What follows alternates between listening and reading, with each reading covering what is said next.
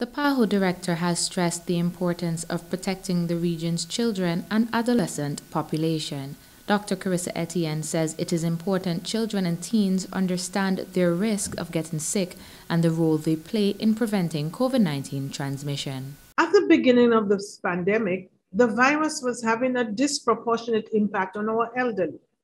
And as a result, too many children and young people still do not think that they are at risk. And we must change that. She says children and adolescents are also at risk of becoming severely ill. When children get infected, they tend to have mild symptoms or none at all. But COVID-19 can cause severe illness in children and adolescents. Meanwhile, she says this pandemic has been detrimental to our children's educational experience.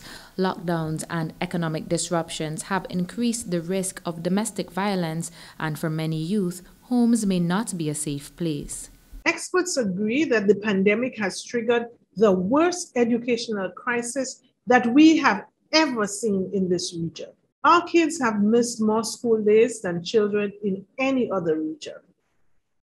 And despite efforts to leverage virtual classrooms, these can never substitute in-person schooling. Etienne states schools are not only places where children get an education, they are also places where children socialize and receive mental health support and most times a nutritious meal.